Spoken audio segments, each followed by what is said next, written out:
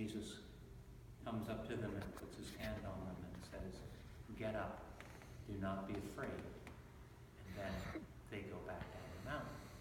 And he says to them along the way, "Don't tell anybody what you just saw until after it's all been completed." It's a powerful, mysterious moment for them and for us. Because now they're going down the hill to embark on the trip to Jerusalem, which will be a trip of sorrow and of hardness. And maybe they're not any more certain than they were when they went up the mountain about what it's all about. But they carry at least the glory of that moment in their hearts, the reality of that experience. And they carry with them as well the words that are spoken to them on the mountain. There are 3 sets of words that are spoken directly to the disciples. The cloud overshadows the whole thing. This voice from heaven speaks and says, "This is my Son, my beloved." And he says, "Listen to him." Listen to him.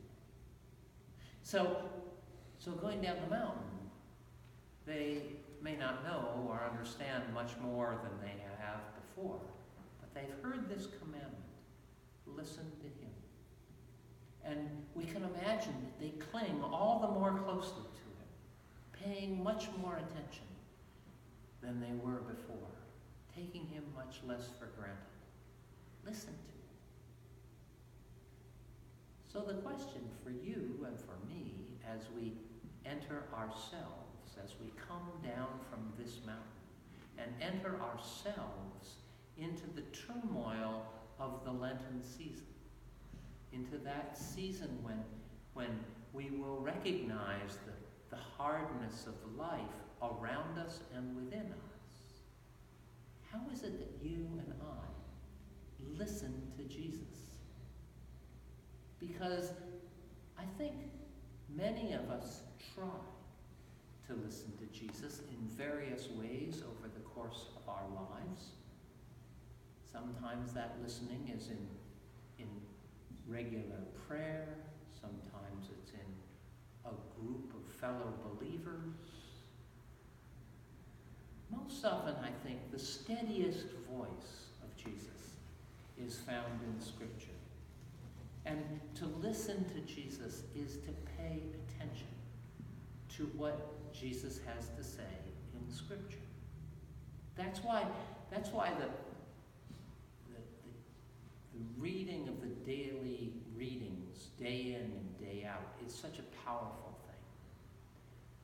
Because you read those readings, and there's something from the Old Testament and the New Testament and the Gospel.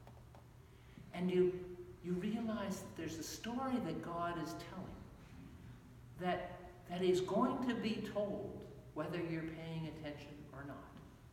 That you are not the centerpiece of that story. That the voice of Jesus is the centerpiece of that story. And sometimes it will speak directly to what you're talking about in the rest of your life, and sometimes it'll seem a little off. But it's God's story, and it's being told. And it's being told alongside your story, and you are not alone in listening to his story. Thousands of people are joined in listening to these daily stories. And you can do it now, of course, very easily. It's not just a matter of hauling around your prayer book with you and seeing what you have to read. There's an app that you can get. It's called ECP. And you just put that on your little cell phone and click. You get all the readings for the day. It's about as easy as it could be. And it's just the simplest way to ensure that you're listening to the voice that's not just yourself. That you're listening not just to the voices of the world, but you're listening to the story that God's telling at the very same moment. So they go down this hill, and they can cling closely to the voice of Jesus, and maybe they download the app in their cell phones as well, just to be sure, like we can. And they also go down remembering that Jesus came over to them and touched them. That the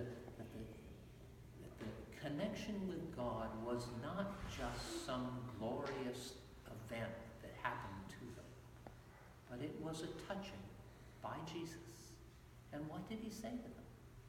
He said two things. He said, get up. It's not just get up, actually, in the Greek. It's the same word that the angel speaks to the women who come to the tomb looking for Jesus on Easter morning, and he says to them, you're looking for him. He has gotten up. He has risen up.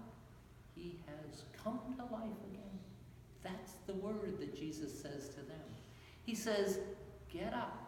Don't just get up, but get up. Live into the life that's promised by this glorious scene. Get up and come with me. Don't be a spectator. Don't stay behind. Walk with me. Get up. Then he says, and don't be afraid, because we are all so frequently afraid. We are afraid of this or that, things big and things small. And Jesus just says, you've seen what's happened today. So just come with me. Get up. Come with me. Don't be afraid. Listen to my voice, and we will go to Jerusalem together. And it will not be an easy trip. Not for them, not for us. But on the other side of Jerusalem, we know the glory now. We've seen the glory that will be ours